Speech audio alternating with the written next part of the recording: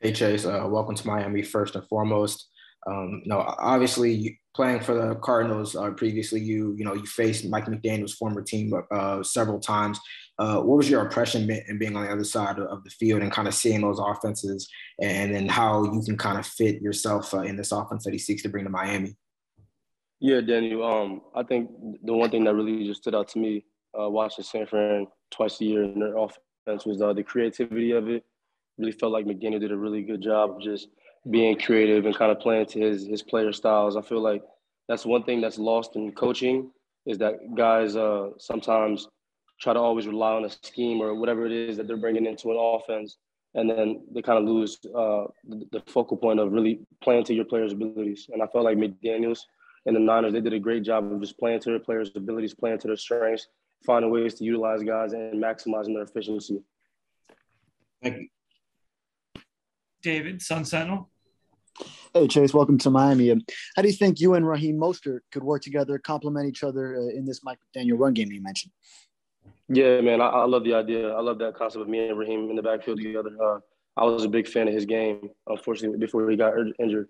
And just to really, see his explosiveness, honestly, probably the fastest running back in the NFL when he's at top speed. So I think it really brings a sense of explosiveness to the offense and, being able to capitalize on just us both having really good yards per carry averages. I think that's something that we can look to do to help this offense.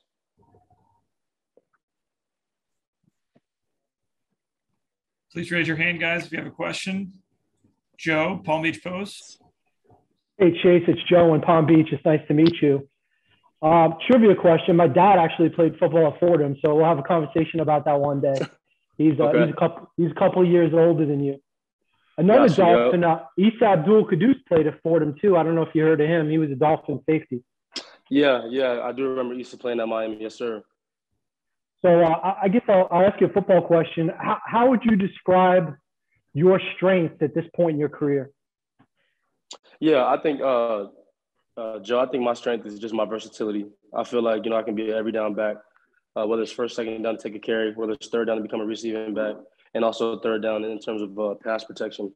So that's one thing for me that I think that is really my strength and what I'm trying to just continue to build on with my career going into the NFL. Just being more versatile. I feel like, especially just with the way the NFL is going, you see the running back position, it's kind of devalued. Guys circle in, circle out. They're always trying to get younger guys and cheaper guys. So I really feel like, in order to keep my career going and be able to positively impact whichever team I'm on, that's just, building off the versatility, whether it's catching out the backfield, being someone of a receiver, whether it's, obviously blocking and pass pro for the quarterback. I guess my follow-up will actually tie in the Fordham deal. How would you describe your journey? You know what I'm saying? Obviously from a smaller school to where you are today, how would you describe the journey?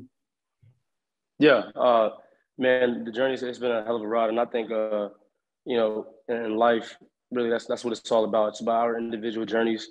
Everyone has their own journey. And for me, it's just been one hell of a ride because, coming out of high school, I didn't really have a lot of offers. Not a lot of people really wanted to touch me.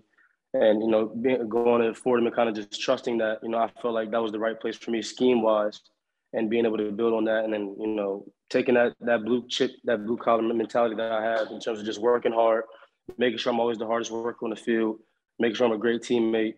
I think that really molded me into the man and to the player that I am today, coming from Fordham to Arizona. And just, again, just trying to build off my resume from Arizona now to Miami and just always find ways to improve.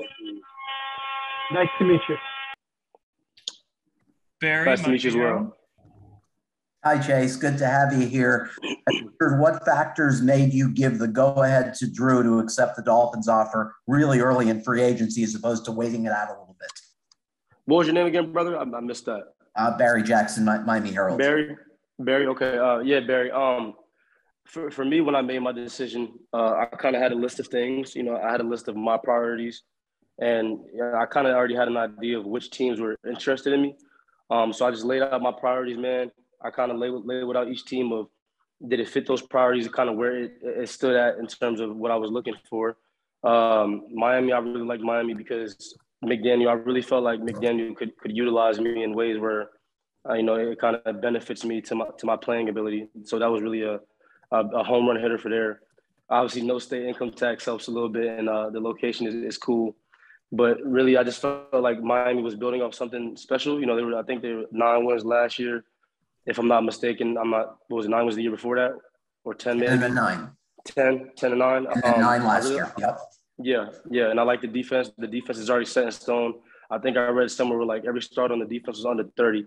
So to me, that was a strong foundation. I felt like I trusted Greer, I trusted McDaniel to bring in the pieces that they felt the team needed to take that next step on the offensive side of the ball. So that kind of led into my decision going to Miami. I just felt like individually and collectively as a team, it was a good fit for me. Thanks so much, Chase. Yes, sir. Omar Kelly, Sun Sentinel. So you touched on a little bit earlier of with backs being sort of devalued and the game sort of evolving. How important is it that this kind of seems like a team that's going to be run first, run heavy, and anti what's going on with football today? How important is part of that? Repeat the last part of that question one more time for me, Omar. It kind of broke up. In terms of, you guys have a fullback. You guys want to be a heavy offense. How important was being part of something like that, going basically anti-establishment? Importance-wise, it has something to do with it, but I'm more so, man, I was following McDaniel. I really believe that he's a guru. I was told he was a guru from players that I trust, and that he was a really good player coach as well. So, I'm kind of putting my faith in him. I feel like he's a creative guy, man. He's going to find a way to utilize all his players that we have on the offensive side of the ball, find a way to utilize what we're all good at, what we're best at, and keeping it at that. And, I think that's really important for just a player's development in this league. When someone or when a coaching staff asks a guy to do too much, that's when you kind of see the mistakes. But if you ask a guy to do what he's comfortable with, and you ask a guy to do what he's well at, what he's best at, that's when you see the best version of that player. And I think McDaniel can get that out of us offensively. Thank you. Anybody else have any questions for Chase? We'll go to Alan, SI.com. Hi, Chase. Welcome to South Florida, as the others I've said before.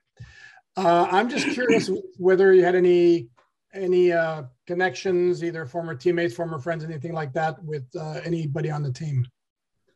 Yeah. So it was Alan. Alan, yeah.